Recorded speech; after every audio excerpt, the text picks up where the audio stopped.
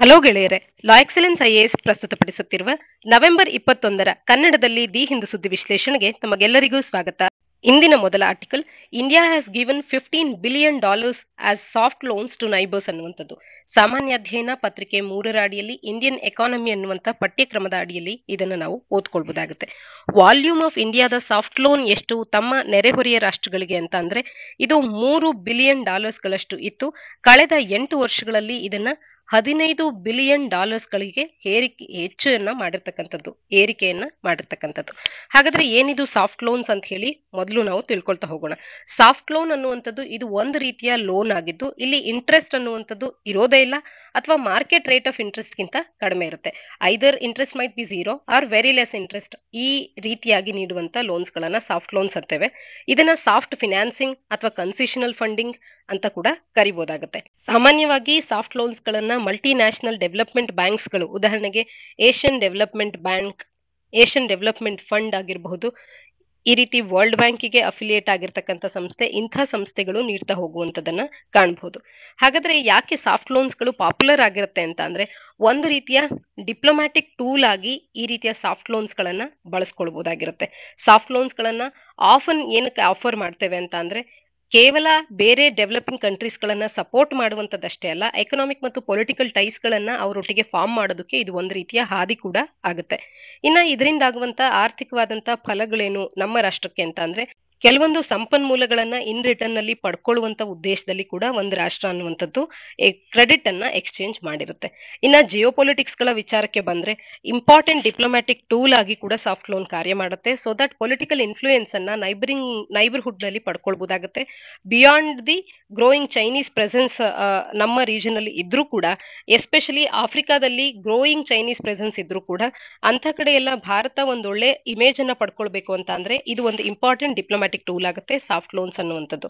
ಹಾಗಾದ್ರೆ ಈ soft loans ಇನ ಪ್ರೋಸ್ ಅಂಡ್ ಕಾನ್ಸ್ ನ ಬಗ್ಗೆ ತಿಳ್ಕೊಳ್ಳೋದೇ ಆದ್ರೆ, ಪ್ರೋಸ್ ಏನು ಅಂತ ಅಂದ್ರೆ ಇದು ಬಿಸ್ನೆಸಸ್ಗೆ ಒಂದು ರೀತಿಯ ಬ್ರೇಕ್ಸ್ ಅನ್ನ ನೀಡಿದಂತಾಗುತ್ತೆ, ಬ್ರೇಕ್ಸ್ ಫಾರ್ ಬಿಸ್ನೆಸ್ ಆಗುತ್ತೆ.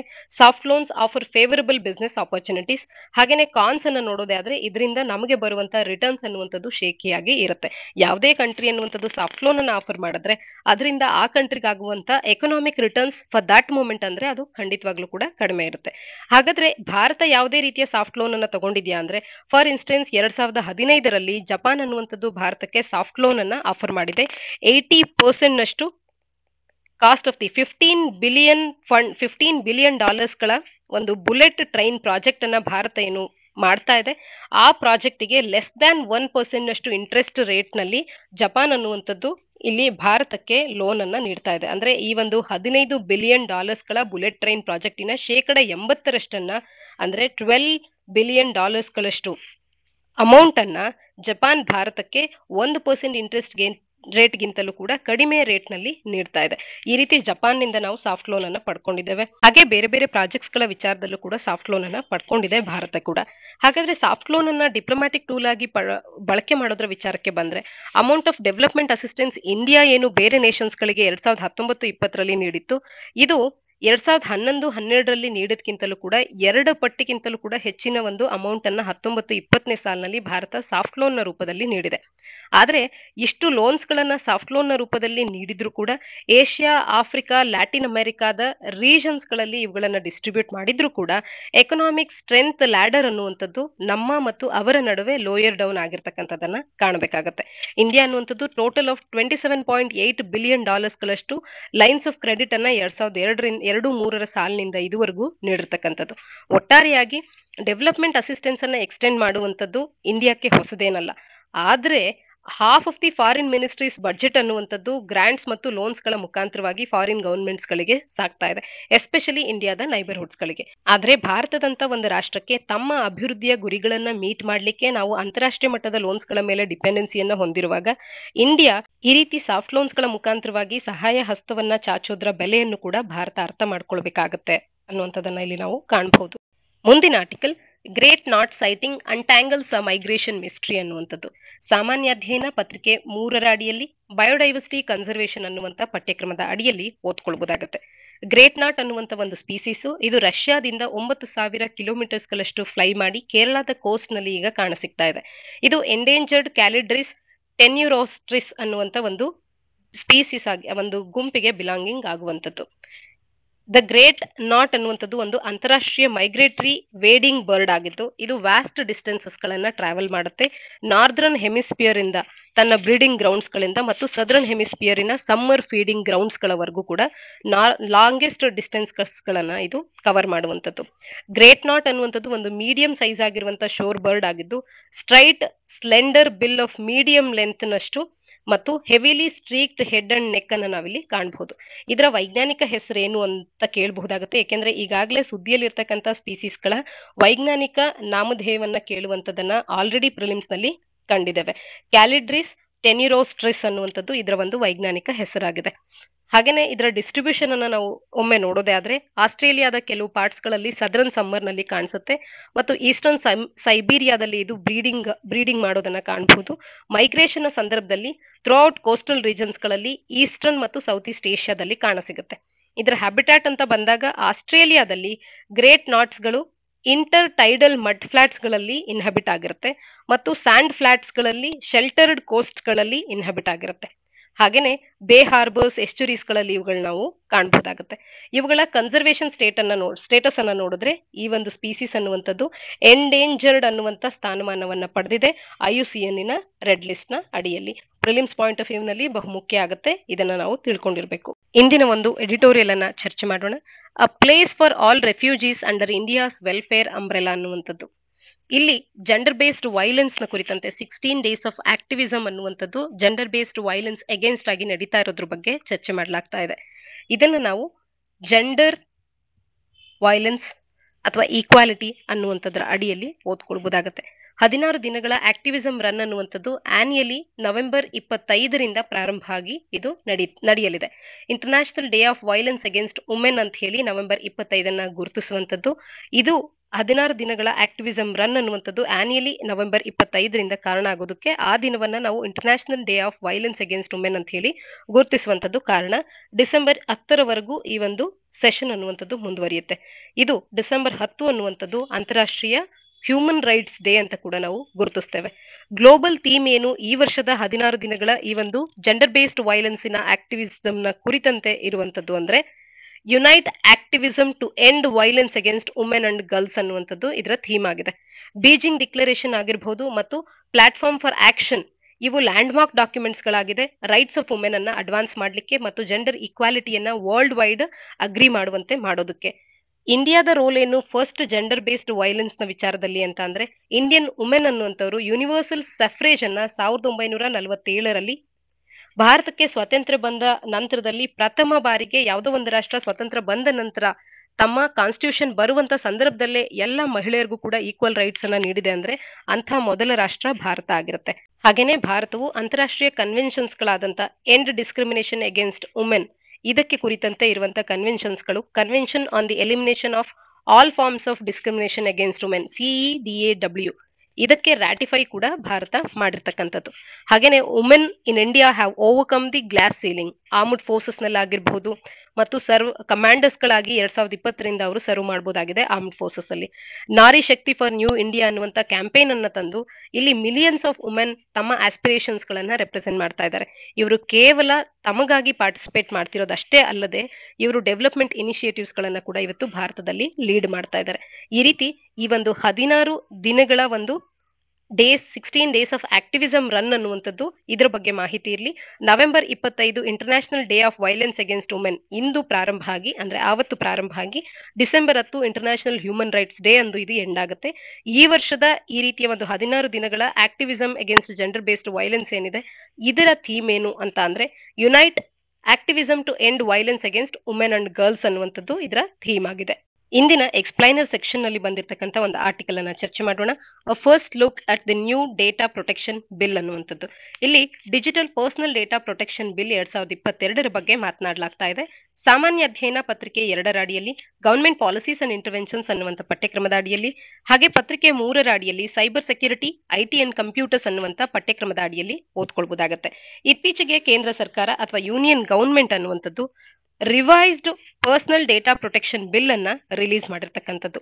ಈ ಬಿಲ್ ಅನ್ನ ಸದ್ಯಕ್ಕೆ digital personal data protection bill 2022 ಅಂತ ಹೇಳಿ ಗುರುತಿಸಲಾಗ್ತಾ ಇದೆ. ಈ ಹಿಂದೆ ಪರ್ಸನಲ್ ಡೇಟಾ ಪ್ರೊಟೆಕ್ಷನ್ ಬಿಲ್ ಅಂತ ಹೇಳಿ 2019ರ ಬಿಲ್ ಅನ್ನುವಂಥದ್ದು ಲೋಕಸಭೆಯಲ್ಲಿ ಇಂಟ್ರೊಡ್ಯೂಸ್ ಆಗಿತ್ತು. ಇಂಟ್ರೊಡ್ಯೂಸ್ ಆಗಿ 3 ತಿಂಗಳ ನಂತರದಲ್ಲಿ ಬಿಲ್ ಅನ್ನ ವಿಡ್ರಾವಲ್ ಕೂಡ ಮಾಡಲಾಗಿತ್ತು. ಹಾಗಾದ್ರೆ ಏನೆಲ್ಲ 7 ಪ್ರಿನ್ಸಿಪಲ್ಸ್ ಅನ್ನುವಂಥದ್ದು 2022ರ ಬಿಲ್ ನಲ್ಲಿ ಇದೆ ಅನ್ನುವಂಥದ್ದನ್ನ ನೋಡ್ತಾ ಹೋಗೋಣ. ಮೊದಲಿಗೆ ಪರ್ಸನಲ್ ಡೇಟಾದ ಯೂಸೇಜ್ ಅನ್ನ ಆರ್ಗನೈಸೇಷನ್ಸ್ಗಳು ಮಾಡೋದ್ರ ಕುರಿತಂತೆ ಇದು ಒಂದಷ್ಟು ಮ್ಯಾನರ್ ಯಾವ ರೀತಿಯಾಗಿ ಬಳಕೆ ಆಗಬೇಕು ಅನ್ನೋದ್ರ ಬಗ್ಗೆ ತಿಳಿಸ್ತಾ ಇದೆ. ಅಂದ್ರೆ ಆರ್ಗನೈಸೇಷನ್ಸ್ಗಳು ವೈಯಕ್ತಿಕವಾದಂತ ಮಾಹಿತಿಯನ್ನ ಅವರು ಬಳಕೆ ಮಾಡುವಂತ ಸಂದರ್ಭದಲ್ಲಿ ಇಟ್ ಶುಡ್ ಬಿ ಲಾಫುಲ್ ಮತ್ತು ಇಂಡಿವಿಜುವಲ್ಸ್ ಗಳ ಕನ್ಸರ್ನ್ಸ್ ಗಳಿಗೆ ಫೇರ್ ಆಗಿ ಇರಬೇಕು ಮತ್ತು ಪಾರದರ್ಶಕವಾಗಿ ಇರಬೇಕು ಇಂಡಿವಿಜುವಲ್ಸ್ ಗಳಿಗೆ. ಇದು ಮೊದಲ ಅಂಶ ಆಗುತ್ತೆ. ಎರಡನೇದಾಗಿ ಯಾವುದೇ ವೈಯಕ್ತಿಕವಾದಂತಹ ಮಾಹಿತಿ ಅನ್ನುವಂಥದ್ದು ಯಾವ ಪರ್ಪಸ್ಗೆ ಅಂತ ಹೇಳಿ ಕಲೆಕ್ಟ್ ಆಗಿರುತ್ತೋ ಕೇವಲ ಆ ಒಂದು ಸರ್ಟೆನ್ ಪರ್ಪಸ್ಗೆ ಅಂತ ಮಾತ್ರನೇ ಬಳಕೆ ಆಗ್ಬೇಕಾಗತ್ತೆ. ಮೂರನೇದಾಗಿ ಡೇಟಾ ಮಿನಿಮೈಸೇಷನ್ ಬಗ್ಗೆ ಮಾತನಾಡುತ್ತೆ. ಡೇಟಾ ಮಿನಿಮೈಸೇಷನ್ ಬಗ್ಗೆ ಈ ಒಂದು ಬಿಲ್, ಹೊಸ ಬಿಲ್ ಅನ್ನುವಂಥದ್ದು ಮಾತನಾಡುವಂಥದ್ದು. ಹಾಗೆ ನಾಲ್ಕನೇದಾಗಿ ಡೇಟಾ ಅಕ್ಯುರಸಿಗೆ ಹೆಚ್ಚಿನ ಮಹತ್ವವನ್ನ ನೀಡಬೇಕಾಗುತ್ತೆ ಇದರ ಕಲೆಕ್ಷನ್ ನ ಸಂದರ್ಭದಲ್ಲಿ ಅಂತ ಹೇಳಿ ಅಕ್ಯುರಸಿ ಆಫ್ ದ ಡೇಟಾಗೆ ಕೂಡ ಇಲ್ಲಿ ಇಂಪಾರ್ಟೆನ್ಸ್ ಅನ್ನ ನೀಡಲಾಗ್ತಾ ಇದೆ. ಹಾಗೇನೆ ಐದನೇ ಪ್ರಿನ್ಸಿಪಲ್ ಆಗಿ ಪರ್ಸನಲ್ ಡೇಟಾ ಏನು ಕಲೆಕ್ಟ್ ಆಗಿರುತ್ತೆ ಅದನ್ನ ಪರ್ಪೆಚುಯಲಿ ಬೈ ಡಿಫಾಲ್ಟ್ ಸ್ಟೋರ್ ಮಾಡಬಾರ್ದು ಅನ್ನೋದ್ರ ಬಗ್ಗೆ ತಿಳಿಸುತ್ತೆ. ಹಾಗೇನೆ ಸ್ಟೋರೇಜ್ ಅನ್ನುವಂಥದ್ದು ಕೇವಲ ಫಿಕ್ಸ್ಡ್ ಡ್ಯೂರೇಷನ್ ವರೆಗೆ ಮಾತ್ರ, ಅಂದ್ರೆ ಒಂದು ಅನಿರ್ದಿಷ್ಟಾವಧಿ ಅಂತ ಹೇಳಿ ಅದನ್ನ ಇಟ್ಟುಕೊಳ್ಳದೆ ಫಿಕ್ಸ್ಡ್ ಡ್ಯೂರೇಷನ್ಗೆ ಮಾತ್ರ, ಒಂದಷ್ಟು ಸೀಮಿತ ಅವಧಿಗೆ ಮಾತ್ರ ಆ ಡೇಟಾವನ್ನ ಹೊಂದಿರಬೇಕು ಅನ್ನುವಂಥದ್ದನ್ನ ತಿಳಿಸುತ್ತೆ. ಹಾಗೇನೆ ಆರನೇ ಪ್ರಿನ್ಸಿಪಲ್ ಆಗಿ ರೀಸನಬಲ್ ಸೇಫ್ ಗಾರ್ಡ್ಸ್ ಗಳಿರಬೇಕು.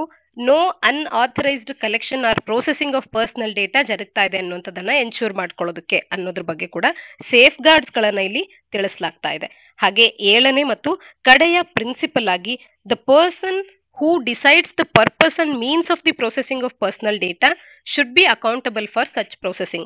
ಅಂದ್ರೆ ವೈಯಕ್ತಿಕ ಮಾಹಿತಿಯ ಪ್ರೋಸೆಸ್ಸಿಗೆ ಕುರಿತಂತೆ ಯಾರು ನಿರ್ಧಾರವನ್ನ ಮಾಡ್ತಾರೋ ಅವರೇ ಅಕೌಂಟಬಲ್ ಆಗಿರ್ಬೇಕಾಗತ್ತೆ ಈ ರೀತಿಯ ಪ್ರೊಸೆಸಿಂಗಿನ ಕುರಿತಂತೆ. ಯಾಕೆ ಅಂತಂದ್ರೆ ಪ್ರೊಸೆಸಿಂಗ್ ಆಗೋದ್ರಲ್ಲಿ ಯಾವುದೇ ತಪ್ಪುಗಳಾದಲ್ಲಿ ಮತ್ತು ಅವರ ವೈಯಕ್ತಿಕ ಮಾಹಿತಿಯನ್ನ ಇನ್ಯಾವರೇ ಬಳಸ್ಕೊಳ್ಳುವಂತ ಸನ್ನಿವೇಶಗಳು ಬಂದಾಗ ಈ ವ್ಯಕ್ತಿ ಅದಕ್ಕೆ ಜವಾಬ್ದಾರರಾಗಿರ್ತಾರೆ.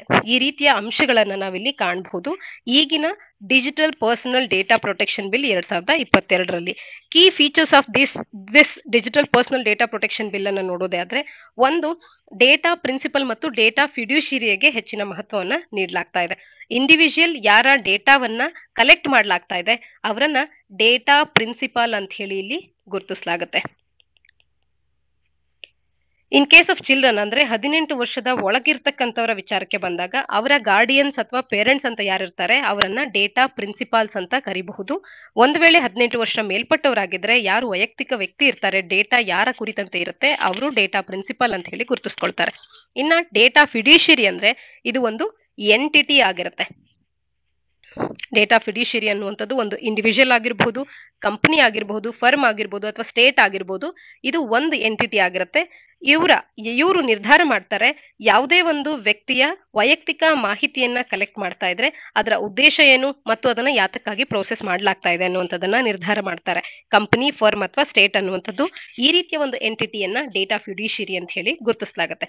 ಇನ್ನು ಪರ್ಸನಲ್ ಡೇಟಾ ಅಂದ್ರೆ ಏನು ಅಂದ್ರೆ ಯಾವುದೋ ಒಂದು ಮಾಹಿತಿಯಿಂದ ಯಾವುದೇ ಒಬ್ಬ ವ್ಯಕ್ತಿಯನ್ನ ಐಡೆಂಟಿಫೈ ಮಾಡಬಹುದು ಅಂತ ಅಂದ್ರೆ ಅದು ಆತನ ವೈಯಕ್ತಿಕ ಮಾಹಿತಿ ಅಂತ ಹೇಳಿ ಗುರುತಿಸಲಾಗುತ್ತೆ.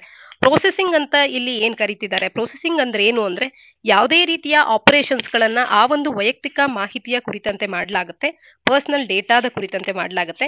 ಆ ಎಲ್ಲ ಎಂಟೈರ್ ಸೈಕಲ್ ಆಫ್ ಆಪರೇಷನ್ಸ್ ಗಳನ್ನ ಇಲ್ಲಿ ಪ್ರೊಸೆಸಿಂಗ್ ಅಂತ ಹೇಳಿ ಗುರುತಿಸಲಾಗುತ್ತೆ ಈ ಲಾನ ಅಡಿಯಲ್ಲಿ. ಸಿಗ್ನಿಫಿಕೆಂಟ್ ಡೇಟಾ ಫ್ಯುಡಿಷಿಯರೀಸ್ ಯಾರು ಅಂತ ಅಂದ್ರೆ ಯಾರು ಹೈ ವಾಲ್ಯೂಮ್ ಆಫ್ ಪರ್ಸನಲ್ ಡೇಟಾವನ್ನ ಬಳಕೆ ಮಾಡ್ತಾರೋ ಅಂಥ ಸಂಸ್ಥೆಗಳನ್ನ ಸಿಗ್ನಿಫಿಕೆಂಟ್ ಡೇಟಾ ಫಿಡ್ಯೂಷಿಯರೀಸ್ ಅಂತ ಹೇಳಿ ಕರಿತೇವೆ. ಉದಾಹರಣೆಗೆ ಕೇಂದ್ರ ಸರ್ಕಾರ ಅನ್ನುವಂಥದ್ದು ಡಿಫೈನ್ ಮಾಡ್ತಾ ಇದೆ ಯಾರೆಲ್ಲರೂ ಕೂಡ ಎಷ್ಟು ನಂಬರ್ ಆಫ್ ಫ್ಯಾಕ್ಟರ್ಸ್ ಗಳ ಒಂದು ಕ್ಯಾಟಗರಿಯ ಬೇಸಿಸ್ ನಲ್ಲಿ ಯಾರೆಲ್ಲರೂ ಕೂಡ ಸಿಗ್ನಿಫಿಕೆಂಟ್ ಡೇಟಾ ಫಿಡ್ಯೂಷಿಯರ್ಸ್ ಅಂತ ಹೇಳಿ ಗುರುತಿಸ್ಕೊಳ್ತಾರೆ ಅನ್ನುವಂಥದ್ದನ್ನ ಕೇಂದ್ರ ಸರ್ಕಾರ ಅನ್ನುವಂಥದ್ದು ಡಿಫೈನ್ ಮಾಡುತ್ತೆ. ಈ ರೀತಿಯ ಎಂಟಿಟೀಸ್ ಗಳಿಗೆ ಒಬ್ಬ ಡೇಟಾ ಪ್ರೊಟೆಕ್ಷನ್ ಆಫೀಸರ್ ಕೂಡ ಇರಬೇಕಾಗುತ್ತೆ. ಅಂದ್ರೆ ಸಿಗ್ನಿಫಿಕೆಂಟ್ ಡೇಟಾ ಫಿಡ್ಯೂಷಿಯರೀಸ್ ಗಳಲ್ಲಿ ಡೇಟಾ ಪ್ರೊಟೆಕ್ಷನ್ ಆಫೀಸರ್ ಕೂಡ ಇರಬೇಕು ಮತ್ತು ಇಂಡಿಪೆಂಡೆಂಟ್ ಆದಂತ ಡೇಟಾ ಆಡಿಟರ್ ಕೂಡ ಇರಬೇಕು ಅನ್ನುವಂಥದ್ದನ್ನ ಈ ಬಿಲ್ ನಮಗೆ ತಿಳಿಸುವಂಥದ್ದು. ಹಾಗೇನೆ ರೈಟ್ ಆಫ್ ಇಂಡಿವಿಜುವಲ್ಸ್ ಗಳ ಬಗ್ಗೆ ಕೂಡ ಇದು ಮಾತನಾಡುತ್ತೆ. ಇನ್ಫಾರ್ಮೇಶನ್ ಗೆ ಆಕ್ಸೆಸ್ ಅನ್ನ ನೀಡಬೇಕು, ಯಾಕೆ ಅಂತಂದ್ರೆ ಬೇಸಿಕ್ ಇನ್ಫಾರ್ಮೇಶನ್ ಅನ್ನ ಆಕ್ಸೆಸ್ ಮಾಡುವಂತದ್ದು ಅವರಿಗೆ ಇರಬೇಕಾದಂತ ಒಂದು ಸ್ವಾತಂತ್ರ್ಯ ಅನ್ನುವಂತೆ ಇದು ಮಾತನಾಡುತ್ತೆ. ಹಾಗೆ ರೈಟ್ ಟು ಕನ್ಸೆಂಟ್ ಅನ್ನುವಂಥದ್ದನ್ನ ಕೂಡ ಆ ಪ್ರತಿಯೊಬ್ಬ ವ್ಯಕ್ತಿಗೆ ಇರಬೇಕು ಅನ್ನುವಂಥದ್ದು, ಹಾಗೂ ರೈಟ್ ಟು ಎರೇಸ್ ಅನ್ನುವಂಥದ್ದು. ಅಂದ್ರೆ ಅವರ ಒಂದು ಮಾಹಿತಿಯನ್ನ ಏನ್ ಕಲೆಕ್ಟ್ ಮಾಡ್ಕೊಂಡಿರ್ತಾರೆ ಡೇಟಾ ಫಿಡ್ಯೂಷಿಯರಿ ಅವರು, ಆ ರೀತಿಯ ಮಾಹಿತಿಯನ್ನ ಒಂದಷ್ಟು ಸೀಮಿತ ಅವಧಿಯ ನಂತರದಲ್ಲಿ ಎರೇಸ್ ಮಾಡುವಂತ ವಿಚಾರಕ್ಕೆ ಬಂದಾಗ ಇದನ್ನ ಕೇಳುವಂತ ರೈಟ್ ಅನ್ನುವಂಥದ್ದು ಡೇಟಾ ಪ್ರಿನ್ಸಿಪಲ್ಸ್ ಗಳಿಗೆ ಇರುತ್ತೆ. ಅಂದ್ರೆ ಯಾರ ಮಾಹಿತಿ ಅದಾಗಿರುತ್ತೋ ಅಂಥವರಿಗೆ ಇರುತ್ತೆ. ಇನ್ನ ರೈಟ್ ಟು ನಾಮಿನೇಟ್ ಅನ್ನುವಂಥದ್ದು, ಯಾವುದೇ ಒಬ್ಬ ವ್ಯಕ್ತಿಯನ್ನ ಡೇಟಾ ಪ್ರಿನ್ಸಿಪಾಲ್ಸ್ಗಳು ಅಂದ್ರೆ ಯಾರ ಮಾಹಿತಿ ಇರುತ್ತೋ ಅಂಥವ್ರು ಇನ್ಯಾವುದೇ ಒಬ್ಬ ವ್ಯಕ್ತಿಯನ್ನ ನಾಮನಿರ್ದೇಶಿತ ಮಾಡಬಹುದು ತಮ್ಮ ಮಾಹಿತಿಯ ಕುರಿತಂತೆ. ಅವರು ಡೆತ್ ಆದಂತ ಸಂದರ್ಭದಲ್ಲಿ ಅದರ ಅಧಿಕಾರ ಅಥವಾ ರೈಟ್ಸ್ ಅನ್ನುವಂಥದ್ದು ಯಾರಿಗೆ ಇರುತ್ತೆ ಅನ್ನುವಂಥದ್ದು. ಇನ್ನ ಈ ಒಂದು ಬಿಲ್ ಅನ್ನುವಂಥದ್ದು ಒಂದು ಡೇಟಾ ಪ್ರೊಟೆಕ್ಷನ್ ಬೋರ್ಡ್ ಅನ್ನ ತರೋದ್ರ ಬಗ್ಗೆ ಕೂಡ ಪ್ರಪೋಸ್ ಮಾಡ್ತಾ ಇದೆ. ಸೊ ದಟ್ ಈ ಬಿಲ್ ನೊಟ್ಟಿಗೆ ಎಲ್ಲ ಸಂಸ್ಥೆಗಳು ಕೂಡ ಇದರ ಕಂಪ್ಲೈನ್ಸ್ ನಲ್ಲಿ ಕಾರ್ಯ ಮಾಡೋದನ್ನ ಎನ್ಶೂರ್ ಮಾಡೋದಕ್ಕೆ ಅಂತ ಹೇಳಿ. ಹಾಗೇನೆ ಕ್ರಾಸ್ ಬಾರ್ಡರ್ ಡೇಟಾ ಟ್ರಾನ್ಸ್ಫರ್ ನ ವಿಚಾರದಲ್ಲಿ ಈ ಬಿಲ್ ಅನ್ನುವಂಥದ್ದು ಒಂದಷ್ಟು ಈಸ್ ಮಾಡ್ತಿರ್ತಕ್ಕಂಥದನ್ನ ಕಾಣಬಹುದು. ಇದು ಅಲೋ ಮಾಡುತ್ತೆ ಕ್ರಾಸ್ ಬಾರ್ಡರ್ ಸ್ಟೋರೇಜ್ ಮತ್ತು ಟ್ರಾನ್ಸ್ಫರ್ ಆಫ್ ಡೇಟಾವನ್ನ ಟು ಸರ್ಟನ್ ನೋಟಿಫೈಡ್ ಕಂಟ್ರೀಸ್ ಮತ್ತು ಟೆರಿಟರೀಸ್ ಗಳಿಗೆ, ಪ್ರೊವೈಡೆಡ್ ಅವರಲ್ಲಿ ಸೂಟಬಲ್ ಡೇಟಾ ಸೆಕ್ಯೂರಿಟಿ ಲ್ಯಾಂಡ್ಸ್ಕೇಪ್ ಅನ್ನುವಂಥದ್ದು ಇರಬೇಕು ಮತ್ತು ಸರ್ಕಾರ ಇಚ್ಛಿಸಿದಲ್ಲಿ ಅಲ್ಲಿಂದಲೂ ಕೂಡ ಭಾರತೀಯರ ಮಾಹಿತಿಯನ್ನ ಆಕ್ಸೆಸ್ ಮಾಡುವಂತ ಅಧಿಕಾರ ಗವರ್ಮೆಂಟ್ಗೂ ಇರಬೇಕು. ಈ ಒಂದು ಷರತ್ತಿಗೆ ಒಳಪಟ್ಟು cross border storage of and transfer of ಡೇಟಾವನ್ನ ಕೂಡ ಈ ಬಿಲ್ ಅನ್ನುವಂಥದ್ದು ಅಲೋ ಮಾಡ್ತಾ ಇದೆ. ಹಾಗೆ ಫಿನಾನ್ಷಿಯಲ್ ಪೆನಾಲ್ಟೀಸ್ ಗಳನ್ನ ಇಲ್ಲಿ ಇಂಪೋಸ್ ಮಾಡ್ತಾ ಇದೆ. ಸ್ಪೆಷಲಿ ಡೇಟಾ ಫಿಡ್ಯೂಷಿಯರೀಸ್ ಗಳು ಒಂದು ವೇಳೆ ಈ ಒಂದು ಬಿಲ್ಲಿನ ಪ್ರಾವಿಷನ್ಸ್ ಗಳೊಟ್ಟಿಗೆ ಕಂಪ್ಲೈನ್ಸ್ ಅನ್ನ ತೋರಿಸಲಿಲ್ಲ ಅಂತ ಅಂದ್ರೆ 50 ಕೋಟಿಯಿಂದ 500 ಕೋಟಿ ರೂಪಾಯಿಗಳವರೆಗೂ ಕೂಡ ಪೆನಾಲ್ಟಿ ಅನ್ನುವಂಥದ್ದು ಇಂಪೋಸ್ ಆಗ್ಬೋದಾಗುತ್ತೆ. ಇನ್ನ ಡೇಟಾ ಪ್ರಿನ್ಸಿಪಲ್ಸ್ ಇಂಡಿವಿಜುವಲ್ಸ್ ಗಳ ವಿಚಾರಕ್ಕೆ ಬಂದ್ರೆ ಯಾರು ಗ್ರೀವೆನ್ಸ್ ಕಂಪ್ಲೇಂಟ್ಸ್ ಗಳನ್ನ ಫ್ರಿವಿಲಸ್ ಆಗಿ ಅಂದ್ರೆ ಸರಿಯಾದ ಅಲ್ಲದ ಕಂಪ್ಲೇಂಟ್ಸ್ ಗಳನ್ನ ಯಾರು ನೀಡ್ತಾರೆ ಅಂಥವ್ರಿಗೆ ಅಥವಾ ರಿಕ್ವೈರ್ಡ್ ಡಾಕ್ಯುಮೆಂಟ್ಸ್ ಗಳನ್ನ ಸಬ್ಮಿಟ್ ಮಾಡೋದ್ರಲ್ಲಿ ಫೇಲ್ಯೂರ್ ಆಗ್ತಾರೆ ಅಂಥವ್ರಿಗೆ ಅಪ್ ಟು 10,000 ವರೆಗೂ ಕೂಡ ಫೈನ್ ಹಾಕಬಹುದು ಅಂತ ಹೇಳಿ ತಿಳಿಸಲಾಗ್ತಾ ಇದೆ. ಇಲ್ಲಿ ಕೆಲವೊಂದು ಎಕ್ಸೆಂಪ್ಷನ್ಸ್ಗಳು ಕೂಡ ಇದೆ. ಈ ಬಿಲ್ ಅನ್ನುವಂಥದ್ದು ಒಂದು ವೇಳೆ ಆಕ್ಟ್ ಆಗಿ ಪಾಸ್ ಆದ ನಂತರದಲ್ಲಿ ಇದ್ರ ಬಗ್ಗೆ ಇನ್ನಷ್ಟು ಹೆಚ್ಚಿನ ಮಾಹಿತಿಯನ್ನ ತಿಳ್ಕೊಳ್ಳೋಣ. ಆರ್ಟಿಕಲ್ ನ ಹಿನ್ನೆಲೆಯಲ್ಲಿ ಈಗಿರುವಂತಹ ಪರ್ಸನಲ್ ಡೇಟಾ ಪ್ರೊಟೆಕ್ಷನ್ ಬಿಲ್ ಏನಿದೆ, digital personal data protection bill ಮತ್ತು ಈ ಹಿಂದೆ ಇದ್ದಂತ ಪರ್ಸನಲ್ ಡೇಟಾ ಪ್ರೊಟೆಕ್ಷನ್ ಬಿಲ್ 2019 ಎರಡರ ನಡುವಿನ ವ್ಯತ್ಯಾಸಗಳೇನು, ಇಲ್ಲಿ ಏನೆಲ್ಲ ಎಕ್ಸ್ಟ್ರಾ ಪ್ರಿನ್ಸಿಪಲ್ಸ್ಗಳು ಅಥವಾ ಕೀ ಫೀಚರ್ಸ್ಗಳು ಬರ್ತಾ ಇದೆ, ಇವದ್ರ ಬಗ್ಗೆ ನಮಗೆ ಮಾಹಿತಿ ಇರಬೇಕಾಗತ್ತೆ. ಇನ್ನು ಈ ಒಂದು ಆರ್ಟಿಕಲ್ ನ ಹಿನ್ನೆಲೆಯಲ್ಲಿ ರೈಟ್ ಟು ಪ್ರೈವಸಿ ಅನ್ನುವಂಥದ್ದು ಭಾರತ ಸಂವಿಧಾನದ ಯಾವ ಆರ್ಟಿಕಲ್ ನ ಅಡಿಯಲ್ಲಿ ಇದೆ ಅನ್ನುವಂತ ಪ್ರಿಲಿಮ್ಸ್ ಪ್ರಶ್ನೆಗೆ ತಪ್ಪದೆ ನೀವು ಕಮೆಂಟ್ ಸೆಕ್ಷನ್ ಅಲ್ಲಿ ಉತ್ತರವನ್ನ ತಿಳಿಸಿ. ಮುಂದಿನ ಎಡಿಟೋರಿಯಲ್ ಇನ್ಕ್ರಿಮೆಂಟಲ್ ವಿನ್ ಅನ್ನುವಂಥದ್ದು ಸಾಮಾನ್ಯ ಅಧ್ಯಯನ ಪತ್ರಿಕೆ 2 ಮತ್ತು 3ರ ಅಡಿಯಲ್ಲಿ government policies and interventions, international treaties and agreements ಹಾಗೆ ಎನ್ವಿರಾನ್ಮೆಂಟಲ್ ಪೊಲ್ಯೂಷನ್ ಅಂಡ್ ಡಿಗ್ರೇಡೇಷನ್ ಅನ್ನುವಂತ ಪಠ್ಯಕ್ರಮದ ಅಡಿಯಲ್ಲಿ ಈ ಒಂದು ಆರ್ಟಿಕಲ್ ಅನ್ನ ಓದ್ಕೊಳ್ಬಹುದಾಗುತ್ತೆ. ಇತ್ತೀಚೆಗೆ conference of parties 27 COP27 summit ಅನ್ನುವಂಥದ್ದು ಮುಕ್ತಾಯಗೊಂಡಿದೆ. ಈ COP27 ನಲ್ಲಿ ಡೆಲಿಗೇಟ್ಸ್ ಫ್ರಮ್ UN ಯಾರೆಲ್ಲ ಇದ್ರು ಇವರೆಲ್ಲರೂ ಕೂಡ ಲಾಸ್ ಅಂಡ್ ಡ್ಯಾಮೇಜಸ್ ಫಂಡ್ ಅನ್ನ ಕ್ರಿಯೇಟ್ ಮಾಡೋದಕ್ಕೆ ಅಗ್ರಿ ಆಗಿರ್ತಕ್ಕಂಥದ್ದು, ಒಪ್ಪಿಗೆಯನ್ನು ಸೂಚಿಸಿರ್ತಕ್ಕಂಥದ್ದು. ಇದು ಮೋಸ್ಟ್ ವಲ್ನರಬಲ್ ಕಂಟ್ರೀಸ್ ಅಂತ ಗುರುತಿಸಿಕೊಳ್ಳುವಂತ ಕಂಟ್ರೀಸ್ ಗಳಿಗೆ ಕ್ಲೈಮೇಟ್ ರಿಲೇಟೆಡ್ ಡಿಸಾಸ್ಟರ್ಸ್ ಗಳಿಂದ ಆಗುವಂತ ಲಾಸಸ್ ಗಳನ್ನ ಕಾಂಪನ್ಸೇಟ್ ಮಾಡುವಂತ ಒಂದು ಫಂಡ್ ಆಗಿರುತ್ತೆ, ಲಾಸ್ ಅಂಡ್ ಡ್ಯಾಮೇಜಸ್ ಫಂಡ್ ಅನ್ನುವಂಥದ್ದು. ಈ ಒಂದು ಕಾಂಪನ್ಸೇಷನ್ ಫಂಡ್ ನ ಕುರಿತಂತೆ ಎಡಿಟೋರಿಯಲ್ ಹೆಚ್ಚಿನದಾಗಿ ಮಾತನಾಡ್ತಾ ಇದೆ. ಹಾಗಾದ್ರೆ ಏನಿದು ಲಾಸ್ ಅಂಡ್ ಡ್ಯಾಮೇಜ್ ಫಂಡಿಂಗ್ ಅಂತ ಅಂದ್ರೆ ಇದು ಮುಖ್ಯವಾಗಿ ಕ್ಲೈಮೇಟ್ ಚೇಂಜ್ ಅನ್ನ ಅವಾಯ್ಡ್ ಮಾಡೋಕೆ ಆಗದೆ ಮಿಟಿಗೇಷನ್ ನ ಮುಖಾಂತರವಾಗಿ ಆದ್ರೂ ಕೂಡ ಒಂದಷ್ಟು ಕಡಿಮೆ ಮಾಡುವಂಥದ್ದು ಅಥವಾ ಮಿಟಿಗೇಷನ್ ಅಡಾಪ್ಟೇಷನ್ ಮೆಷರ್ಸ್ ಗಳನ್ನ ತಗೊಂಡ್ರು ಕೂಡ ಯಾವ ರಾಷ್ಟ್ರಗಳು ಹೆಚ್ಚು ಲಾಸ್ ಅನ್ನ ವಲ್ನರಬಿಲಿಟಿಯನ್ನ ತೋರ್ತಾ ಇದೆ ಅಂತ ರಾಷ್ಟ್ರಗಳಿಗೆ ಒಂದು ರೀತಿಯ ಕಾಂಪನ್ಸೇಷನ್ ಅನ್ನ ಈ ಒಂದು ಫಂಡ್ ಅನ್ನುವಂಥದ್ದು ನೀಡ್ತಾ ಹೋಗುತ್ತೆ. ಹಾಗೇನೆ ಪ್ರಾಕ್ಟೀಸಸ್ ಯಾವುದು ಕ್ಲೈಮೇಟ್ ಚೇಂಜ್ ನ ಎಗೇನ್ಸ್ಟ್ ಆಗಿರುತ್ತೆ ಅಂತ ಪ್ರಾಕ್ಟೀಸಸ್ ಗಳನ್ನ ಆದಷ್ಟು ಕಡಿಮೆ ಮಾಡೋದ್ರ ಕಡೆ ಕೂಡ ಗಮನವನ್ನ ಹರಿಸುತ್ತೆ. ಗ್ರೀನ್ ಹೌಸ್ ಗ್ಯಾಸಸ್ ಗಳ ಎಮಿಷನ್ ಅನ್ನ ಕಟ್ ಮಾಡೋದ್ರ ಬಗ್ಗೆ ಕೂಡ ಇದು ಫೋಕಸ್ ಅನ್ನ ಮಾಡುತ್ತೆ.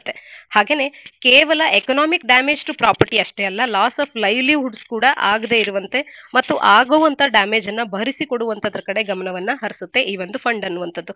ಮತ್ತು destruction of biodiversity, sites which have cultural importance, ಈ ರೀತಿ ಆದಂತ ಸಂದರ್ಭದಲ್ಲಿ ಆಗಬಹುದಾದಂತ ಲಾಸ್ ಅಂಡ್ ಡ್ಯಾಮೇಜ್ಗೆ ಅಂತ ಹೇಳಿ ಇದು ಕಾಂಪನ್ಸೇಟ್ ಮಾಡುವಂಥದ್ದು. ಒಂದು ವೇಳೆ ಈ ರೀತಿ ಡ್ಯಾಮೇಜ್ ಆಗದಂತೆ ನೋಡ್ಕೊಳ್ಳೋದಕ್ಕೂ ಕೂಡ ಈ ಒಂದು ಫಂಡ್ ಅನ್ನ ಬಳಸಲಾಗುತ್ತೆ. ಹಾಗೇನೆ ಅಫೆಕ್ಟೆಡ್ ನೇಷನ್ಸ್ ಗಳಿಗೆ ಸ್ಕೋಪ್ ಅನ್ನ ಬ್ರಾಡನ್ ಮಾಡುತ್ತೆ ಸೋ ದಟ್ ಅವರು ಕಾಂಪನ್ಸೇಷನ್ ಅನ್ನ ಕ್ಲೈಮ್ ಮಾಡ್ಲಿಕ್ಕೆ. ಈ ಒಂದು concept of loss and damage ಅನ್ನುವಂಥದ್ದು ಹೇಗೆ ಎವಾಲ್ವ್ ಆಯ್ತು ಅಂತ ಅಂದ್ರೆ United nation framework convention on climate change UNFCCC ಅನ್ನುವಂಥದ್ದು 1990ರಲ್ಲಿ 90s ಅಲ್ಲಿ ಅರ್ಲಿ 90s ಅಲ್ಲಿ ಫಾರ್ಮ್ ಆಗಿದ್ದು, ಆಗಿನಿಂದಲೂ ಕೂಡ ಲಾಸ್ ಅಂಡ್ ಡ್ಯಾಮೇಜ್ ಅನ್ನುವಂಥದ್ದು ಕ್ಲೈಮೇಟ್ ಚೇಂಜ್ ನಿಂದ ಏನಾಗ್ತದೆ ಇದರ ಕುರಿತಂತೆ ಚರ್ಚೆ ನಡೀತಾನೆ ಬಂದಿದೆ. ಲೀಸ್ಟ್ ಡೆವಲಪ್ಡ್ ಕಂಟ್ರೀಸ್ ಅಥವಾ LDCs ಅಂತ ಹೇಳಿ ಗುರುತಿಸಿಕೊಳ್ಳುವಂತ ಕಂಟ್ರೀಸ್ಗಳ ಗುಂಪು ಏನಿದೆ ಇದು ಲಾಂಗ್ ಏಮ್ ಅನ್ನ ಮಾಡಿತ್ತು.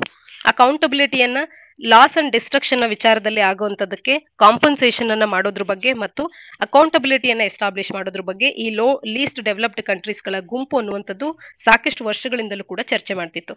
ಹಿಸ್ಟಾರಿಕಲಿ ಕ್ಲೈಮೇಟ್ ಕೆಟಾಸ್ಟ್ರೋಫ್ ಆಗೋದಕ್ಕೆ ರಿಚ್ ಕಂಟ್ರೀಸ್ಗಳು ಹೆಚ್ಚಿನದಾಗಿ ಕಾರಣ ಆಗಿದ್ರು ಕೂಡ ಇದರ ಎಫೆಕ್ಟ್ಸ್ ಅನ್ನುವಂಥದ್ದು ವಲ್ನರಬಲ್ ಕಂಟ್ರೀಸ್ಗಳಿಗೆ, ಪುವರ್ ಕಂಟ್ರೀಸ್ಗಳಿಗೆ, ಲೀಸ್ಟ್ ಡೆವಲಪ್ಡ್ ಕಂಟ್ರೀಸ್ಗಳಿಗೆ ಹೆಚ್ಚಿನದಾಗಿ ಆಗ್ತಾ ಇದೆ. ಅದನ್ನ ತಡಿಲಿಕ್ಕೆ ಈ ಕಾಂಪನ್ಸೇಷನ್ ಫಂಡಿನ ಅವಶ್ಯಕತೆ ಇತ್ತು. ಈಗ ಇದರ ಉಗಮ ಆಗ್ತಾ ಇರತಕ್ಕಂಥದ್ದು.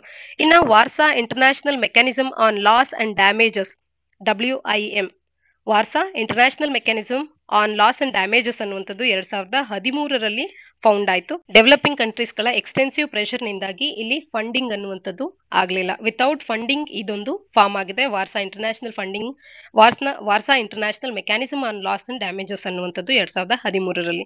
ಆದ್ರೆ 2021ರ COP 26 ಜರುಗಿದಂತ ಸಂದರ್ಭದಲ್ಲಿ ಕ್ಲೈಮೇಟ್ ಸಮಿಟ್ ಅನ್ನುವಂಥದ್ದು ಏನು ಗ್ಲಾಸ್ಗೋನಲ್ಲಿ ಜರುಗಿತು, ಆಗ 3 ವರ್ಷದ ಟಾಸ್ಕ್ ಫೋರ್ಸ್ ಅನ್ನುವಂಥದ್ದು ಎಸ್ಟಾಬ್ಲಿಷ್ ಆಯ್ತು. ಈ ರೀತಿಯ ಲಾಸ್ ಅಂಡ್ ಡ್ಯಾಮೇಜಿಂಗ್ ಕುರಿತಂತೆ ಫಂಡಿಂಗ್ ಅರೇಂಜ್ಮೆಂಟ್ ಅನ್ನ ಮಾಡೋದಕ್ಕೆ ಅಂತ ಹೇಳಿ. So far Canada, Denmark, Germany, New Zealand, Scotland, Belgian province ಇವೆಲ್ಲವೂ ಕೂಡ ಲಾಸ್ ಅಂಡ್ ಡ್ಯಾಮೇಜ್ ಫಂಡಿನ ಕುರಿತಂತೆ ಇಂಟ್ರೆಸ್ಟ್ ಅನ್ನ ಎಕ್ಸ್ಪ್ರೆಸ್ ಮಾಡಿರ್ತಕ್ಕಂಥ ಕಂಟ್ರೀಸ್ಗಳಾಗಿವೆ. ಹಾಗಾದ್ರೆ ಏನೆಲ್ಲ ಕನ್ಸರ್ನ್ಸ್ ಗಳಿದೆ ಈ ಒಂದು ಫಂಡ್ ಅನ್ನ ಎಸ್ಟಾಬ್ಲಿಷ್ ಮಾಡ್ಲಿಕ್ಕೆ ಅಂತ ಅಂದ್ರೆ, ಫ್ಯೂಚರ್ COP ನೆಗೋಷಿಯೇಷನ್ಸ್ ಗಳ ಕುರಿತಂತೆ ನೋಡಿದಾಗ ನಾವು ಕೇವಲ ಫಂಡ್ ಅನ್ನ ಕ್ರಿಯೇಟ್ ಮಾಡೋದ್ರ ಬಗ್ಗೆ ಮಾತ್ರ ಕಮಿಟ್ಮೆಂಟ್ ಅನ್ನ ತೋರಿಸಲಾಗ್ತಾ ಇದೆ. ಆದ್ರೆ ಇಲ್ಲಿ ಕಾಂಟ್ರಿಬ್ಯೂಟರ್ಸ್ ಗಳು ಮುಖ್ಯವಾಗಿ ಯಾರಾಗಿರ್ತಾರೆ, ಹಾಗೇನೆ ಇದರ ಕುರಿತಂತೆ ಯಾರು ಈ ಫಂಡ್ ಅನ್ನ ಯಾವ ರೀತಿಯಾಗಿ ಸೆಟಪ್ ಮಾಡುವಂತದ್ದು, ಇದರ ಬಗ್ಗೆ ಇಲ್ಲಿ ಸಾಕಷ್ಟು ಚರ್ಚೆ ಆಗಿಲ್ಲದೆ ಇರತಕ್ಕಂಥದ್ದು. COP 27ನ ನೆಗೋಷಿಯೇಷನ್ಸ್ ನ ಸಂದರ್ಭದಲ್ಲಿ ಐರೋಪ್ಯ ಒಕ್ಕೂಟ ಅನ್ನುವಂಥದ್ದು ಚೈನಾ ಮತ್ತು ಅರಬ್ ಸ್ಟೇಟ್ಸ್ ಗಳಿಗೆ ಹೆಚ್ಚಿನದಾಗಿ ತಿಳಿಸಿದೆ. ಲಾರ್ಜ್ ಡೆವಲಪಿಂಗ್ ಕಂಟ್ರೀಸ್ ಗಳಿಗೂ ಕೂಡ, ಈವನ್ ಪ್ರಾಬಬ್ಲಿ ಇಂಡಿಯಾಕ್ಕೂ ಕೂಡ ತಿಳಿಸ್ತಾ ಇದೆ. On the grounds that they are large ಎಮಿಟರ್ಸ್ ಅನ್ನುವಂತ ಗ್ರೌಂಡ್ ನ ಮೇಲೆ ಆದ್ರೂ ಕೂಡ ಈ ಒಂದು ಎಮಿಷನ್ನಿನಿಂದಾಗಿ ಅವರು ಒಂದಷ್ಟು ಜವಾಬ್ದಾರಿಯನ್ನ ಹೆಚ್ಚು ಹೊತ್ಕೊಂಡು ಕಾಂಪನ್ಸೇಷನ್ ಫಂಡಿಗೆ ಕಾಂಟ್ರಿಬ್ಯೂಷನ್ ಅನ್ನ ಮಾಡಬೇಕು ಅಂತ ಹೇಳಿ ಯುರೋಪಿಯನ್ ಯೂನಿಯನ್ ಅನ್ನುವಂಥದ್ದು ಇಲ್ಲಿ ಸ್ಟ್ರೆಸ್ ಮಾಡ್ತಾ ಇದೆ ಚೈನಾ ಮತ್ತು ಅರಬ್ ಕಂಟ್ರೀಸ್ ಗಳಿಗೆ, ಹಾಗೆ ಲಾರ್ಜ್ ಡೆವಲಪಿಂಗ್ ಕಂಟ್ರೀಸ್ ಗಳಿಗೆ. ಆದ್ರೂ ಕೂಡ ಯಾವುದೇ ಒಂದು ಅಗ್ರಿಮೆಂಟ್ ಅನ್ನುವಂಥದ್ದು ಲಾಸ್ ಅಂಡ್ ಡ್ಯಾಮೇಜ್ ಅನ್ನೋದಕ್ಕೆ ಏನೆಲ್ಲ ಕೌಂಟ್ ಮಾಡುತ್ತೆ ಅನ್ನೋದ್ರ ಬಗ್ಗೆ ಇಲ್ಲಿ ಸ್ಪಷ್ಟವಾಗಿ ತಿಳಿಸ್ತಾ ಇಲ್ಲ. ಕ್ಲೈಮೇಟ್ ಚೇಂಜ್ ನಿಂದ ಆಗುವಂತ ಲಾಸ್ ಅಂಡ್ ಡ್ಯಾಮೇಜ್ ಯಾವುದೆಲ್ಲ ಆಗುತ್ತೆ, ಕಾನ್ಸ್ಟಿಟ್ಯೂಟ್ ಆಗುತ್ತೆ ಅನ್ನೋದ್ರ ಬಗ್ಗೆ ಒಂದು ಅಗ್ರಿಮೆಂಟ್ ಅನ್ನುವಂಥದ್ದು ಇಲ್ಲಿ ಇಲ್ಲ. ಇದರಿಂದಾಗಿ infrastructure damage, property damage, cultural assets ಇವೆಲ್ಲವನ್ನೂ ಕೂಡ ಇನ್ಕ್ಲೂಡ್ ಮಾಡಬಹುದೋ ಇಲ್ವೋ ಅನ್ನುವಂಥದ್ದು ಇಲ್ಲಿ ಸ್ಪಷ್ಟವಾಗಿ ತಿಳಿದು ಬಂದಿಲ್ಲ. ಕ್ಲೈಮೇಟ್ ಫಂಡಿಂಗ್ ಅನ್ನುವಂಥದ್ದು so far mostly carbon dioxide emissions ಗಳನ್ನ ಕಟ್ ಮಾಡೋದಕ್ಕೆ ಗಮನ ಹರಿಸಿದಂಥದ್ದು ಮತ್ತು ಗ್ಲೋಬಲ್ ವಾರ್ಮಿಂಗ್ ಅನ್ನ ಕರ್ಬ್ ಮಾಡುವಂತ ಒಂದು ಎಫರ್ಟ್ ಆಗಿ ಇಷ್ಟು ದಿನ ಕ್ಲೈಮೇಟ್ ಫಂಡಿಂಗ್ ಅನ್ನುವಂಥದ್ದು ಆಗ್ತಾ ಇತ್ತು. ಆದ್ರೆ ಈಗ ವಲ್ನರಬಲ್ ಕಂಟ್ರೀಸ್ ಗಳಿಗೂ ಕೂಡ ಕಾಂಪನ್ಸೇಷನ್ ಒಂದು ಫಂಡ್ ಅನ್ನ open ಮಾಡ್ತಿರ್ತಕ್ಕಂಥದ್ದು it is a very welcoming step. ಆದ್ರೆ ಯಾರು ಇದಕ್ಕೆ ಎಷ್ಟರ ಮಟ್ಟಿಗೆ ಕಾಂಟ್ರಿಬ್ಯೂಟ್ ಮಾಡ್ತಾರೆ ಅನ್ನೋದ್ರ ಬಗ್ಗೆ ಸ್ಪಷ್ಟತೆ ಇನ್ನೂ ಹೊರಬಂದಿಲ್ಲ.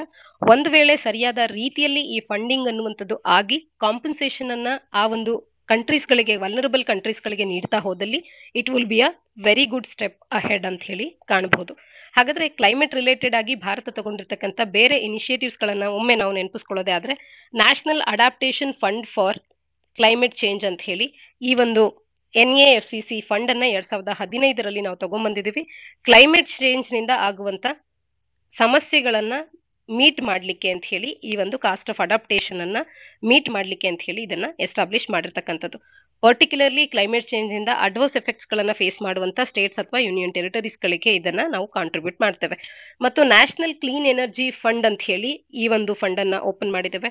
ನ್ಯಾಷನಲ್ ಅಡಾಪ್ಟೇಷನ್ ಫಂಡ್ ಅಂತ ಹೇಳಿ 2014ರಲ್ಲಿ ಬಂತು. ಇಲ್ಲಿ 100 ಕೋಟಿಯಷ್ಟು ಕಾರ್ಪಸ್ ಅನ್ನ ಇದಕ್ಕೆ ತಂದು ಇಲ್ಲಿ ಅವೈಲಬಲ್ ಫಂಡ್ಸ್ ಮತ್ತು ನೀಡ್ ಏನಿದೆ ಇದೆರಡರ ನಡುವಿನ ಗ್ಯಾಪ್ ಅನ್ನ ಬ್ರಿಡ್ಜ್ ಮಾಡುವಂತ ಗುರಿಯನ್ನ ಹಾಕಿರ್ತಕ್ಕಂಥದ್ದು. ಇದನ್ನ ministry of environment, forest and climate change ನವರು ಆಪರೇಟ್ ಮಾಡ್ತಾರೆ. ಒಟ್ಟಾರೆ ಮುಂಬರುವಂತ ದಿನಗಳಲ್ಲಿ ಈ ಒಂದು ಫಂಡಿಂಗ್ ಅನ್ನ ಇನಿಷಿಯೇಟ್ ಮಾಡಿರ್ತಕ್ಕಂಥ ಒಂದು ನಿರ್ಧಾರ ಸರಿ ಇದೆ. ಆದ್ರೆ ಇದನ್ನ ಸಕ್ಸೆಸ್ಫುಲ್ ಆಗಿ ಮಾಡುವಂತ ಅವಶ್ಯಕತೆ ಇದೆ. ವಲ್ನರಬಲ್ ಕಂಟ್ರೀಸ್ ಗಳಿಗೆ, ಮೋಸ್ಟ್ ನೀಡಿ ಕಂಟ್ರೀಸ್ ಗಳಿಗೆ ಈ ಫಂಡ್ ರೀಚ್ ಆಗುವಂತೆ ಮಾಡಬೇಕಾಗಿದೆ. ಇದಿಷ್ಟು ಇಂದಿನ ಸುದ್ದಿ ವಿಶ್ಲೇಷಣೆಯಾಗಿದೆ.